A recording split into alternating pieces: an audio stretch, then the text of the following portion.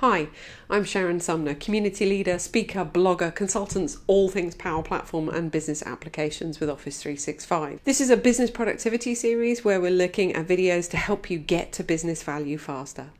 So let's get started.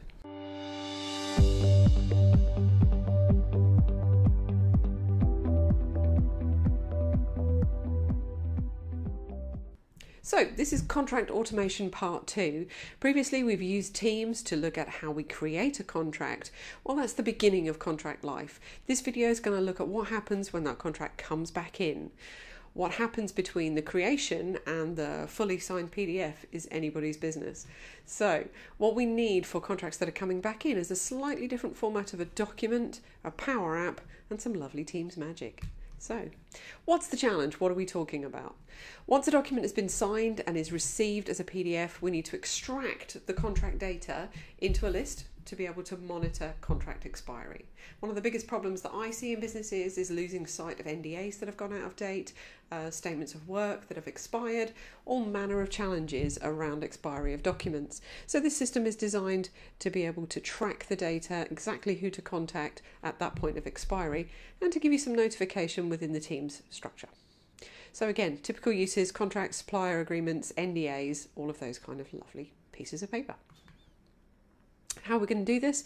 Well, technology we're going to use today is the Power Apps AI Builder, which is going to be the PDF reader module.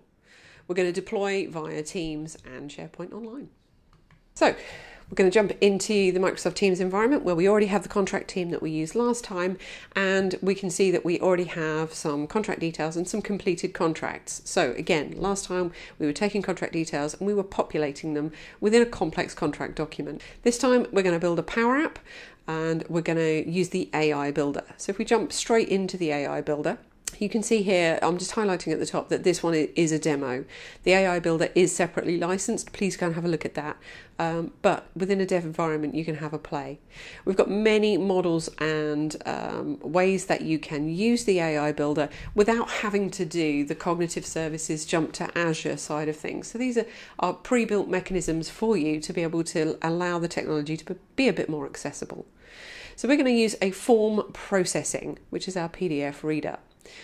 What we're doing is we're building a model. So we've started the model by saying, hey, here's some documents, here's some PDFs, have a read of these and work out from future PDFs that we're going to give you in exactly this format, the data within that document that we're going to want to bring out to a SharePoint list to make use of. Again, this could be used for anything. This could be a job card, this could be a barcode, this could be any information that has additional information on the page that you're going to want to bring out to a data source. Doesn't have to be SharePoint. So there's plenty to play with here. So at the moment we're just analysing the documents. This actually doesn't take very long, although it's always one of those points where you feel like, should I pause the video? Should I do it in the background? No, I shouldn't. Okay, so you can see here I have some documents saved. And this is what I mean by the type of document that you're going to need in this solution. So basically we're looking for a pair of values. So we need a label and we need a value to be able to intuit that there's data and of type. So what we have here is the system has intuited all of these data types from my summary sheet. So this summary sheet, I stole it from my business actually. This summary sheet is what we use as a header for any type of document so that we can use this model in any way. So as you saw there, I picked all of the fields that I want to use in the model, and I then come back and I have a model that has been built. If we go into the model, we can then publish it, and that allows us to be able to access that model within Power Automate and Power Apps. So for this example, we're actually going to use Power Apps, but instead of clicking the Power Apps button over here, once the publishing is finished, what we're going to do is use the button that turns up below the training document. Here it is, this Use Model button. I find that the Use Model jumps us straight into the Create New App button, and when we go into the app, when it's created for us, it already has the Analyze block in place. Now, one thing that I will say is that what I'm going to end up with is essentially a phone app, which isn't necessarily ideal for the Teams layout. Normally we would start with a tablet app, but let's proceed with this so that I can show you kind of what you get very quickly out of the box, getting to business value faster. So as you can see, we are in the Power App Studio and we have the Analyze box already. Now, I always find it's best for me this works better, to come into the preview mode and to actually analyze a document before I get started on trying to work the app into how I want it. It seems to be the best way to provide context to the rest of the app for the data that we're going to be addressing within the app, text boxes, etc. And I don't actually use, normally you would just use a text label for this because you're bringing the value out, but I'm going to use a text input because it might be that the text scanned will say one name and it's slightly misspelt, or there's a smudge on it and it can't quite tell what that name, company name, etc. is. So what I'm going to do is use a text input box. I'm going to address it to the form processor, the form contents, and I'm going to get the fields. And specifically, I love that tab button. Specifically, we're going to look at, for this particular field, we are going to pick the, I think it's the to field, is what I called it. No, we'll look at contact. There we go, that's better. Now, nicely, we can just Control-C, Control-V to replicate, although now we have the most marvellous right-click, copy and paste, which is relatively new, so we'll use that too. By replicating the fields, all we have to do is click within one and change just the end piece of the field selector. So we're going to have a look at the expiry date, and let's also have a look at, I think it's 2, which is the company name. Yeah.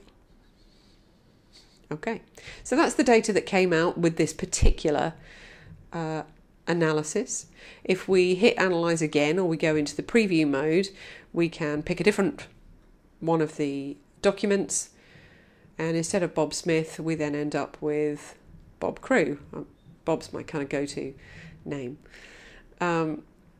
So you can see that we are analysing the data every time from the document, so no matter which document we use, we are pulling that data out. The next part of the process is going to be to save that back to a SharePoint list. So what we want to do is we want to save the details, not from the analysis, but from the text boxes, just in case we changed it. So we're going to need to do a patch statement to bring that data through to the SharePoint list. So the patch statement then is going to require a list to patch into. So we need to jump into the SharePoint site and create a new list for this data to be put into.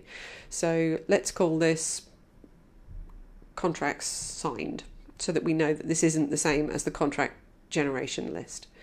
So within here we want to add a couple of columns for the company name, and which I've left a space in that. I might just fix that. We're also going to put the contact in, and later we'll have a look at putting that expiry date in too. So when we go back to the Power App itself, the next thing we need to do is to add in that data source to be able to reference it, to be able to write to the list. So we're going to jump over to the data source on the left hand side. If we push this menu out, we can see data sources. We've got some suggestions, but we want to have a look at the connectors, the SharePoint connector, add that SharePoint site that we were previously in with our current identity, point to the contract team and the contract signed list. Very easy, simple steps just to pick that content that we want. We then have our data source here for us as the in your app section, and we can refresh this data or remove this data source, etc. as we want to. So let's get rid of that. So now we just need to write the patch statement to be able to put the data, and it doesn't have to be just the data that we've seen on the screen. We could put all data in, but let's stick with these couple of fields just to update the SharePoint list to show you how this is done.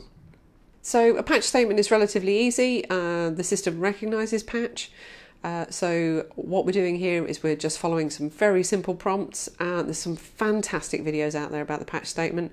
My friend Shane Young has some fantastic stuff, and it's very easy to follow along. And he, like I, doesn't make very pretty apps, but he might also show you some of the typos and errors that he makes along the way. And I'm very much the same. You'll notice that I do make the odd mistake, and it's worth pointing out because those things can get in your way and you can spend a lot of time troubleshooting items. One of the ones that I'll show you in here is, firstly, we need to add a title into this list. Because it is an item list, it has a dependency on the required field for title. So we're going to put the company name in title, as well as putting that company name also within the company field. Now you'll notice here in the patch that as I'm addressing each of these items, and do slow this down if you want to learn a bit more about patch and you want to do this yourself to follow along, is that we are addressing the text of that value. But when it comes to the end value, where we're going to put the expiry in, we'll have to do a little bit more magic on that one to bring that through as a date. But let's work on that when we get there. So patch details in. We're now going to run the preview. As you can see, this, I don't know if you can see, that one came in as Satya Nadella, and I changed it to Sir Satya Nadella, respect. We could just hit the save button, but let's analyze a different document because I messed around with that record. In fact, we'll bring the same one in, which is the Microsoft one. This time the Sir will disappear. There we are. And let's put limited on the end of Microsoft, oops, caps lock, just to denote it as a limited company. And then we're going to save those details. Save button's gone grey, so that's a big clue that it has saved successfully. So if we now pop back to the SharePoint list, and there's our record, beautifully created. So the next thing to do is to integrate back to the team site. So we want to see this working in the Teams environment. So we are going to jump back to Teams itself. And within the contract team, we are going to add a tab. So we're just going to search for Power App. And we're going to add the Power App in, a couple of simple steps, just some authentication. So I've already shared the Power App to the right teams. I've given it a nice green star icon so that I knew which one it would be in the list, so I can easily pick it. So it's been saved, shared and published to give us the app live in the Teams environment. I'm also going to add in the SharePoint list so that we can see the list entries that we've generated from the app. So from an end user point of view, what we'll see is the app to be able to scan in the document and the resulting line appear in the signed contracts list. So let's just give that a go. So we're going to analyze one of the documents. Again, this could be more other documents of the same type. It's just easier to keep using these documents because it will be fast to analyze. There we are, Jane Doe, Company 2, and we're going to save those details. Now, we could put some nice notifications on the end of that save button, we could put some animation, we could put some navigate to. Again, loads of other bits and pieces that we can do to embellish on that in the future. Let's just add in another one, Claire Collier. And let's annotate this one a little bit so that we know it's not just straight from the document. We know it's come from the right fields. Nip over to the contract signed list. And there we have it. Jane Collier Jr. So, as far as the end user is concerned, items are being immediately created in the signed contracts list. So having created a process that allows us to scan in these documents, now it's really important that we do something with the data that we're collecting. So let's look at how we can submit a notification to the team back in the team channel to say, hey, something needs to be renewed. Because mostly contracts, NDAs, etc. last for a period of time and then they need to be reviewed. Contract expiry can be a huge expense to the business and we want to avoid that by notifying the team when something's coming up for review.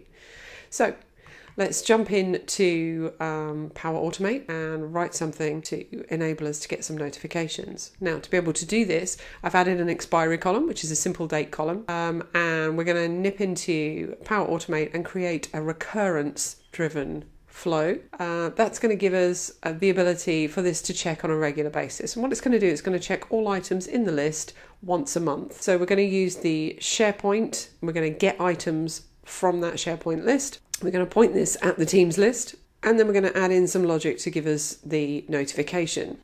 So we're going to apply a condition to each item that we look at.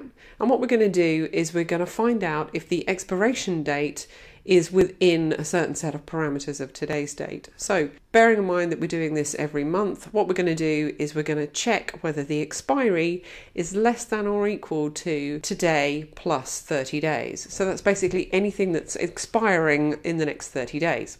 So the way we do that is we add an expression, we use add days, and we add in the UTC now function to say today. And then we're going to put a comma and then put in the length of days that we want to add on, which is 30 days in this instance. We're going to pop that in the condition. And we're going to say, okay, if something is expiring within that time frame, so if yes, we then want to do a notification in Teams. Now I always lose which one this is. It's none of these. It's actually a notification. Hang on. Scrolling down, it is post a message to a channel, this one. Okay, so we're going to pick the channel within our team. And again, this could be any team, any channel. It could be a different team that we're notifying of the expiry. And we're going to pop in just a quick message. So we could have done an adaptive card here, but I haven't got time to show you that on this video, maybe in the next one. So we're going to say, hey, everyone, something is getting old. We're going to put in a hyperlink back to the item itself so that we can check it out. So with a little bit of HTML here, we're just putting in an ahref just to link you directly to that document within the message itself. So let's save that. And then within Power Automate, we can run a test because we are manually triggering this instead of it working on the recurrence. So we basically say, run this now. And I need to hit the done button, which I always forget to do. And here we are. So it's applied to each, which was a whole one.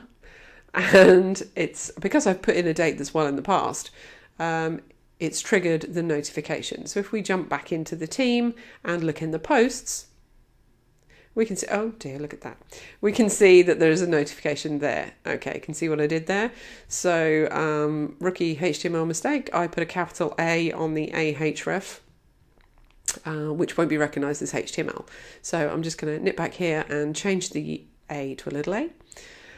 Hit save on that one, and then we'll run that test again. So what might happen is every 30 days, you may get a whole bunch of notifications, or you may some months get none. If things haven't been addressed and haven't been renewed, then you're going to keep getting more and more notifications. So this may not be a method that's going to last too long, or it may be that we want to find a different way of doing this. There it is. As you can see, HTML completely respected now. And we have a link directly to the list item within SharePoint. So there we have it. The whole solution within Teams allows us to import the contract with the expiry date, and then the flow is going to run every 30 days to check whether that contract or any of the contracts in the list have expired, and they're going to give us a notification. So let's just run through another example. Analysing another one of the documents. Bob Crew, we can see there we have an expiry date, and we've already got Bob Crew in the list. Let's just change that to another one. Bob Smith. Perfect. I have a bit of a thing for Bob as a name. Easy to type. And if we go back to contract signed, our expiry date hasn't appeared. Now, why would that be? Aha, okay, we know what this is.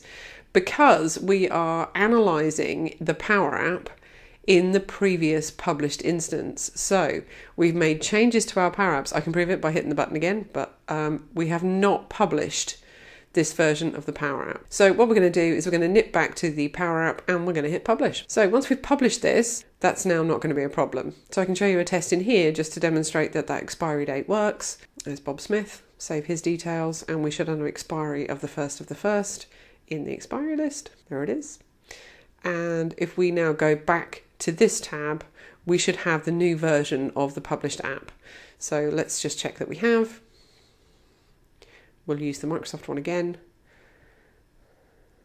Here we have the 1st of the 5th. Let's save those details. Pop over to the Contract Sign tab.